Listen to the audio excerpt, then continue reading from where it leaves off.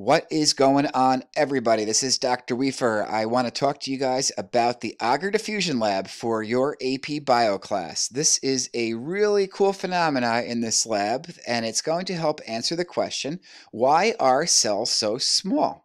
Well, the first thing I'm going to do is I'm going to show you how to set up the lab, then I'm going to show you some sample data in case you missed the lab for whatever reason, and the last thing I'm going to do is I'm going to talk about a couple of the main conclusions, yet I'm going to leave some of the details out of the end for your specific lab write-up.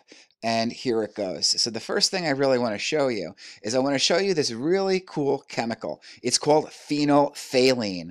Look that up and figure out how to spell that if you're interested. So phenolphthalein is going to be a clear chemical. It's a liquid, and when you add a base to it, it is going to turn pink. That's right, it's a pH indicator. So in this case, I added a little sodium hydroxide to the clear phenolphthalein. It turned it pink, but I want you to check out what happens when I add a little vinegar right here. So when we added vinegar, which is an acid, watch what happens to the phenolphthalein.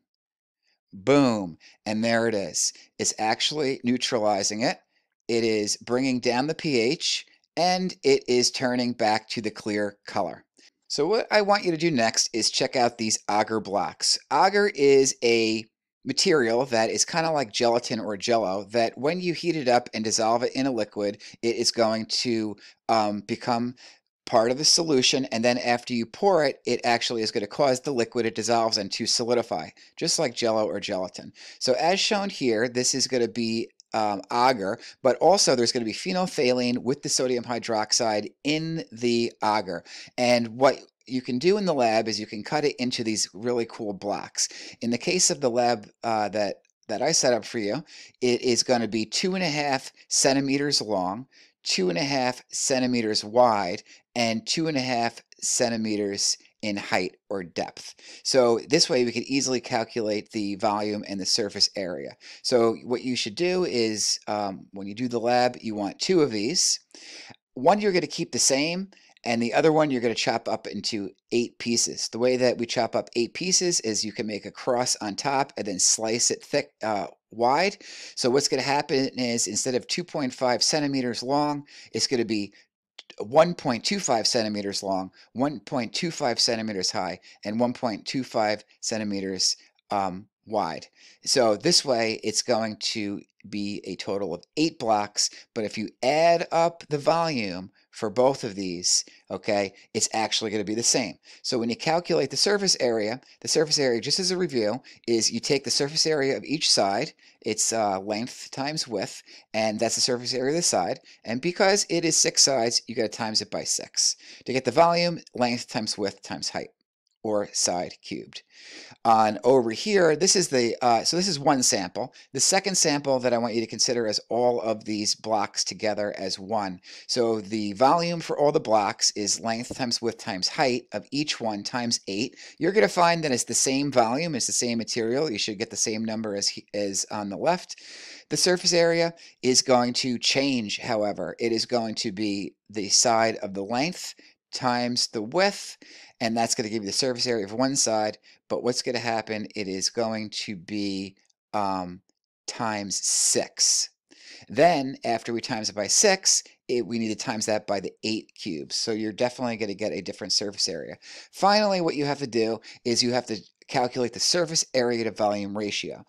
So to do that, you're going to take the surface area number, you're going to divide it by the volume. When you divide those numbers, you're going to get an actual number. That is going to be the number that represents the ratio. So when you get this, I want you to observe that the large block has a specific surface area to volume ratio, and all of the small blocks have a different surface area to volume ratio, and we will get to that at the end.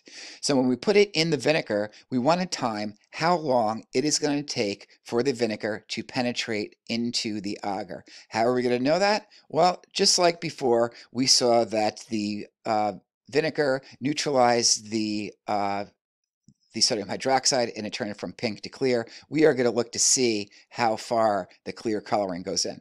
All right, so we put it in the blocks. After 5 minutes, we could all actually see the clear coloring. already starting to appear, most pronounced in these in the block that's cut up into the small pieces right here. Don't forget these were the same size block. We just cut this up into 8 smaller pieces, okay? And then after 10 minutes goes by, it is really pronounced in the small ones, and we start to see it in this in the large block that's uncut. After 15 minutes, we can see that it's even more pronounced. So it almost looks like a little box within a box. It's kind of cool looking. In real life, without looking at the picture, it's even better. And after 20 minutes, this is pretty much gone. So after 20 minutes, you can count this as completely gone, pretty much in all of the cut agar. But look how much is still left. You could actually see how much is left there. And what's going to happen is after 25 minutes, it's really starting to disappear. But you can still see in the large one, it's still in the center there. Without the picture in real life, it's even more pronounced. And then after 30 minutes, it is completely gone also from the larger one. So if you want to record the data, it's 30 minutes for the uncut block, and it was about 20 to 25 minutes for the smaller the block cut up in the small pieces. All right. So why did it take faster for the diffusion to occur in the block cut up in the small pieces? Well, one of the main ideas of why cells are so small is to increase the surface area to volume ratio. So that's when you take the surface area divided by volume. So both of these have the same amount of cellular content. So if you would imagine these as cells, the amount of cytoplasm that includes the chemical reactions, it includes all the activities, is inside here. So same amount of material. However, oxygen needs to come in, carbon dioxide needs to leave, nutrients need to come in, stuff needs to diffuse back and forth. Ask yourself the question, when is it actually more efficient? When is it going to be diffusing at a faster rate? After you answer that question, you could then begin to really think about how efficient a small object is at exchanging material by diffusion. It actually goes at a faster rate. So there are other ways that cells can increase the surface area. One is that it can divide to get smaller, also change its shape. So what kind of shapes do you think, or can you come up with, that can increase the surface area, keeping the volume the same?